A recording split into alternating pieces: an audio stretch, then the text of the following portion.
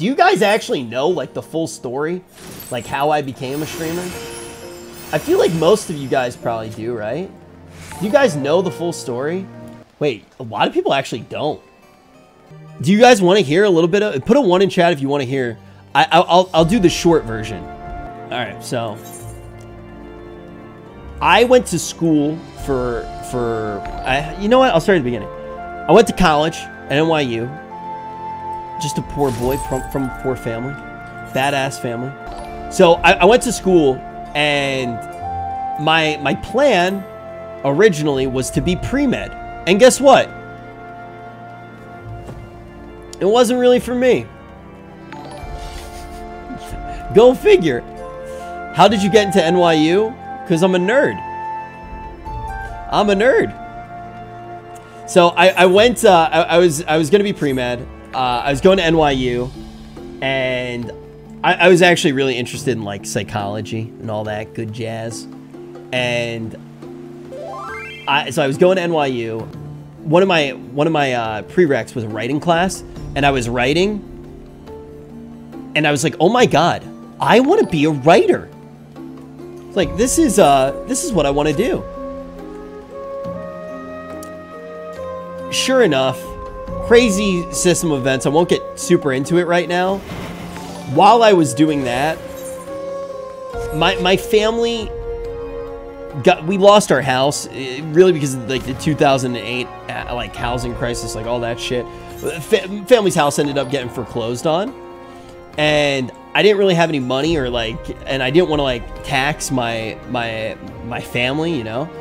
And I ended up not having enough money to get my housing deposit to go through, so I ended up in New York without a place to stay for a couple of years. And I got plenty of crazy good stories from that time. And I feel like it really kind of made me a lot of who I am today, even though it was kind of, you know, in theory, a rough time. It ended up okay for me. So there was like a year period where I didn't have a place to go. And I had a lot of friends. I figured shit out. But when I got back in school, I was like, you know what? I've always wanted to work on video games. Who the fuck knows what's gonna happen? I don't care about money. I'm gonna do what I like. I've always loved video games. And I started taking video game design classes at NYU. And sure enough, I eventually get to the point that I'm graduating. And I graduated from NYU. I was in Gallatin, for people who know stuff about NYU. So I did a lot of the creative writing major still. I did a lot of computer science stuff and a lot of video game design stuff. And so I graduated with what degree? You guys are gonna laugh. Gallatin, you make your own degree. So I concentrated in narrative strategies for contemporary media. I basically wanted to write story for video games. Yeah, Gallatin, PP, yeah, yep. So the most NYU degree that you can get. It is like the most NYU shit that you could possibly do. I graduate from NYU, and around the time I graduate, my plan is to get my master's degree in game design. And I had some fantastic teachers. People who were super into game design. Jesper Yule, Robert Yang, Frank Lance, Bennett Foddy, like incredible professors. I learned so much about game design, like so much, and I wanted to get my master's. What? Yeah, it's fucking crazy, right? Bennett Foddy, yeah, actual pog, right? Dude, legends, literal legends. It was a very good program, and I was excited to get my master's degree, and I was working for Instacart at the time. And when I was working for Instacart, there was basically, I'm good at games. You guys probably don't remember that I'm good at games because I'm just so busy. Like, so busy being entertaining that you guys probably forget I'm good at games. But I was working on, I was working for Instacart, and it was gamified, and I found all the cracks in it. And I was making at Instacart, when it first started, about $41 an hour. I found the perfect way to make $41 an hour from Instacart. I was cashing. So I was just like, okay, I'm gonna get my master's degree. It's all like, I'm just gonna keep working for Instacart. And they basically messaged me and they're like, hey, do you wanna work here? We realize that you completely broke our system. We have to change it. Do you wanna come work work like a different job, like not being a shopper? And I was like, absolutely not. I'm making $41 an hour. And then they basically just changed it so you couldn't do it. And I was like, all right, fuck, I need to get a new job. Basically what happened for Instacart, that what I would do was I would wait in the Barnes and Nobles upstairs over the place where I would shop. And I knew where everything was, and I would get there before. You could actually register before the orders came in. Most people would order their groceries the few nights before. I would shop for every single person's order the entire time. I would go into Whole Foods, I'd plop in my headphones, I would listen to was it Aaron Mahnke? Was that his name? The guy who made Lore? I would listen to Lore, and I was so good at getting the groceries, and I would shop everybody's groceries, and then you had to stay there a certain amount of time to actually make the full money for it. And I would sit in the Barnes and Nobles, and I would teach myself how to code. I would literally sit there and I would just read, like at the time, I was learning a lot of like Angular JavaScript. I was like trying to learn like a bunch of shit like that. And I would sit in the Barnes and Noble and I would just read the entire time. I did some other stuff to make money too, you know, did what I had to do. So they changed the way that Instacart worked. So I couldn't make the full money anymore. And I was like, all right, you know what? I saved enough money. Now I should probably get something to build my resume. And I swear it was like fate, man. I bumped into my buddy Ethan on the street that night. And he was like, man, you should stop. We used to hang out with each other in class. And it was almost like the first person I ever streamed to. Because Ethan sat behind me in our philosophy class. And I used to play Warlords of Draenor on my laptop. And he would watch me the whole time. And I would turn around and I'd be like... And he would be like... And he would just watch me play WoD. He would literally watch me play WoD in college. It was like the first time I ever streamed. And Ethan walked up to me and he's like, dude, you love games. You should come work at MLG. And I was like, really? Like, dude, like, I don't know how to do anything. He was like, just come. The next day, I have an interview at MLG with a guy named Will, who ended up becoming a very good friend. And Will is interviewing me, and he remembered me from the Game Center because I had played StarCraft against him one time. I'm wearing a suit. He's like, hey, do you know how to do this? Do you know how to do this? Do you know how to do that? And I'm like, no, I don't know how to do fucking any of this, man. And he goes, you know what? You got the job. And sure enough, the next day, I am an employee at MLG. And I was like, why did you give me the job? He was like, I knew you would learn everything. I could just tell. And he told me to never wear a suit again. And then I ended up becoming a play-by-play caster, and I had to wear the suit like every day. But I'm working at MLG, and I loved the job so much. And I would sleep in the office on the couch, in the game room, in the office, because I would wait for everybody to leave the office, and I would sit in the studio. And I would teach myself how to use the switchboard. I would teach myself how to use the lights. I would put stuff on the teleprompter and I would practice operating it. And I would read off the teleprompter. I would fake cast. I learned how to use the audio board. I learned how to use every single fucking thing that I could. And how old are you? I'm 29 now. And I just wanted to be ready for any fucking job. I wanted to be ready for any job they had. And I wanted to become a caster eventually. And I'll never forget. Sure enough, one day, I'm working on the switchboard for Chris Puckett and Benson. They're casting Rocket League, one of the most successful shows that ever happened on the MLG YouTube. And it was luck, you know, that it went so well. And Ethan had my back. Harold, who's a very good friend of mine, had my back at the time. And we were all doing the show together. And Puckett, a few days later, pops out. And keep in mind, at the time, I was making content that I knew would never get used just to show what I could do. I started writing top 5s from Rocket League, and I would voice them all myself, and then I would give them to Chris Puckett with a script and with the script and with all the plays, and then I'd be like, hey Chris, if you want to make this, you can voice it. And I would give it to him so he would at least hear my voice and hear what I could do. And one day, Chris walks into the studio and he goes, hey, I am getting married. I need someone to fill in for me. Does anyone know any New York-based talent? I said, Chris, do you mind if I give it a try? That was the first time that I ever play-by-play casted. And I play-by-play casted for, in Chris Puckett's place, I play-by-play casted with Benson for the Rocket League Finals at MLG. And that's the thing with luck. You have to fucking keep practicing so the time that you get that lucky shot, you don't fuck up. If I fucked up, who knows where I would be right now. But I practiced every day before that, even though I never knew if I was going to get that chance. And then when I got the chance, I did all right. I didn't do insane. Bring in the VOD. You want to see? It's kind of cringe because like I definitely wasn't as good. I got better every single time, but I was good enough. Ashy. Swarm already looked to me like the more dominant team this game, and they're going to get a goal as well in the first minute. That's Pash. Impressive play from both teams. Oh my god, dude. Oh my god, dude. Yo, dude.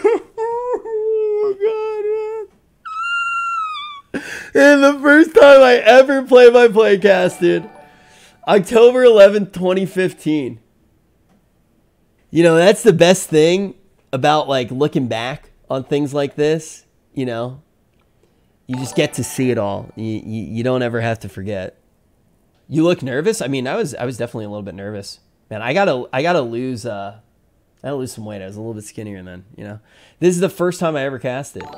And after that, I would just grind. And you know, my thing that I always tell people when they're like, yo, I want to be a content creator.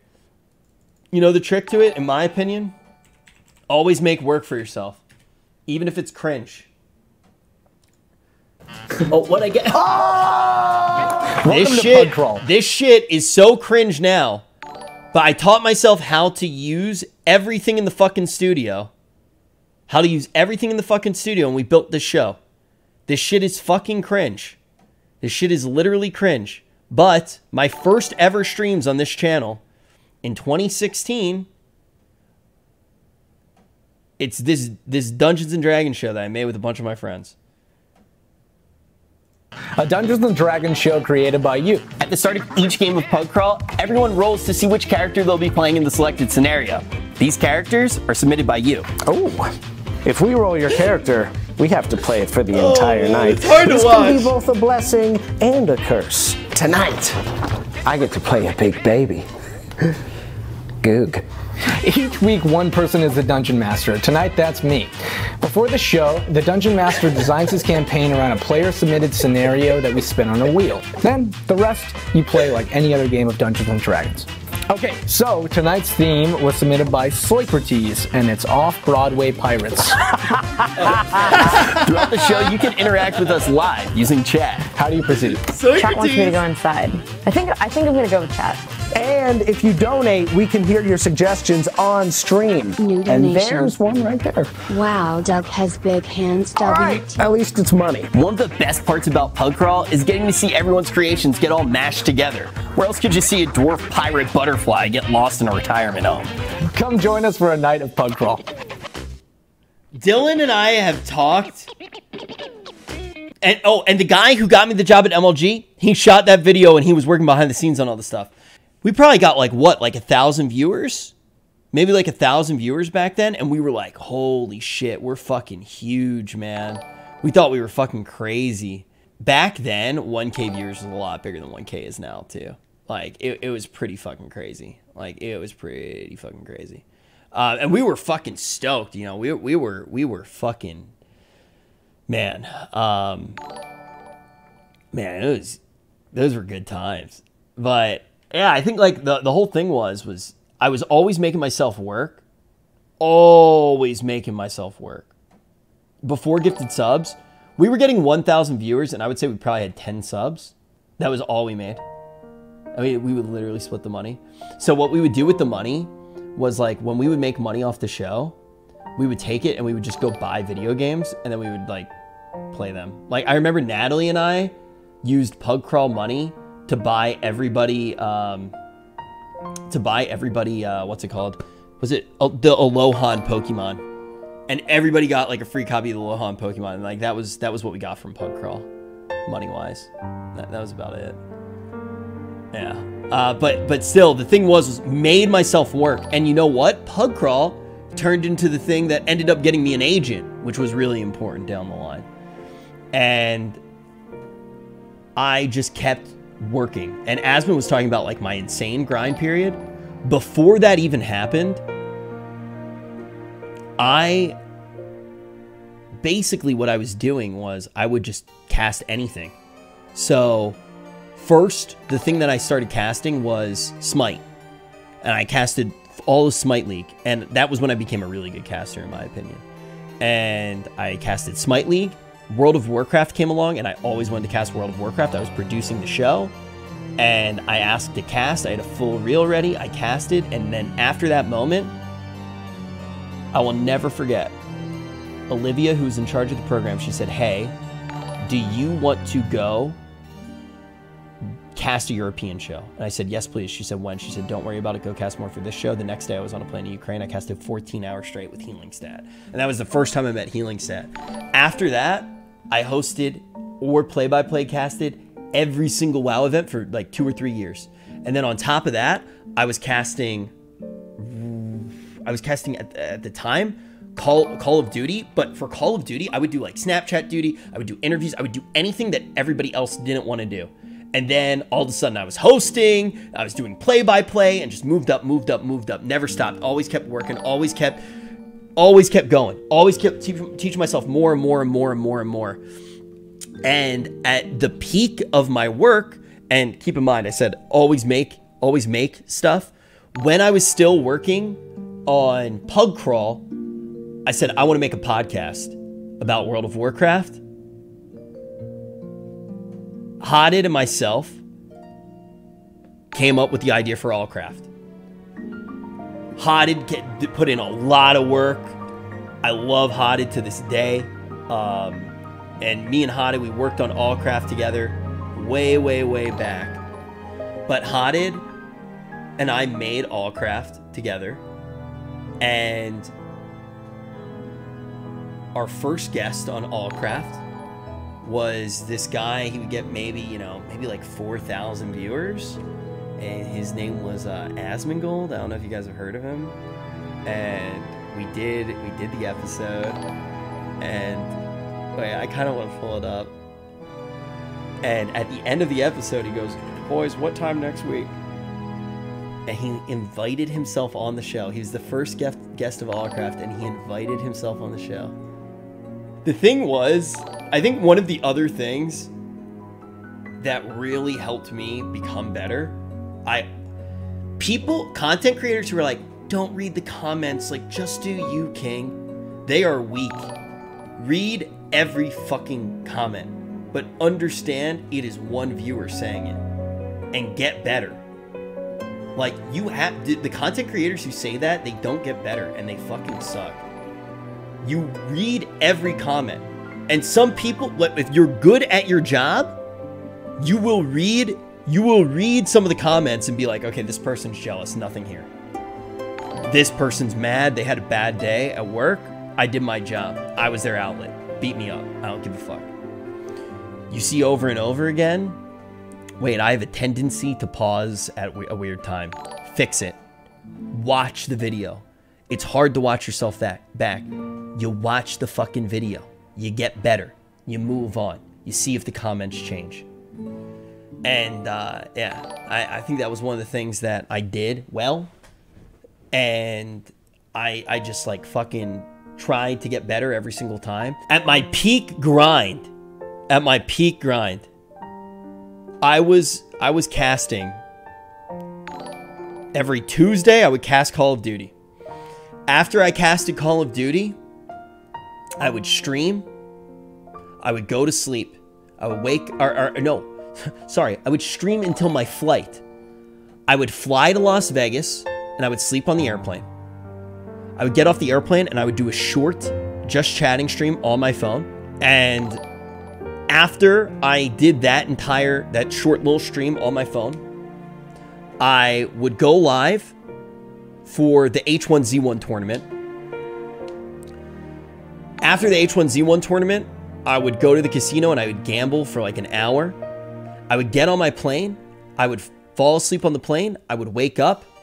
I would sit down and I would cast Call of Duty. I was hosting Call of Duty World League at the time. I would leave an hour early on Thursdays, and I would do Allcraft with Asmin, and then I would stream after, and I would stream all day. Like Friday, I would sleep late. I would wake up again, do another stream, go to sleep, wake up. Saturday and Sunday, I would cast World of Warcraft. Monday, I would fly to New York, shoot all day for my other job, and then fly back and start again. I did that every single day for 7 months. Every single fucking day. And that was the first time I hit 1,000 subs.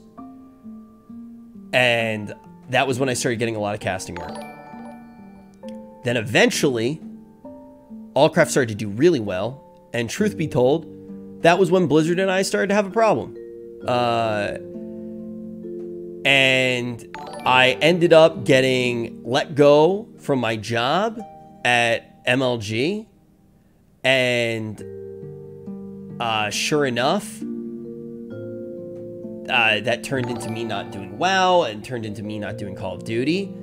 And Asmin was like, dude, you should just fucking stream, dude. You were always supposed to just fucking stream, dude. You'll make better money if you just fucking do it, dude. You're good at it, blah, blah, blah, blah, blah. And he was really fucking supportive. But I don't know what it was. When that happened, I felt so betrayed by Blizzard because I gave that company fucking everything, man. And I did work hard. I fucking loved it. I knew I did a good job.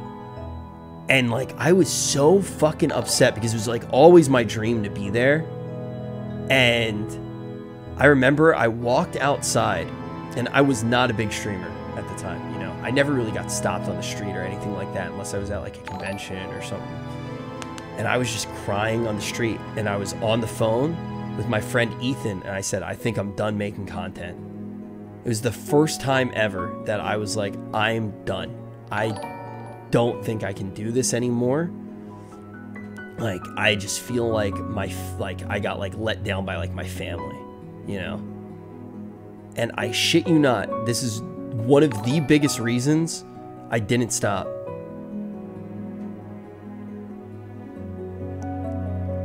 A guy stops me on the street and goes, RIchwCampbell, I watch your stream, and I watch Asmin stream, and I watch McConnell stream when he streams.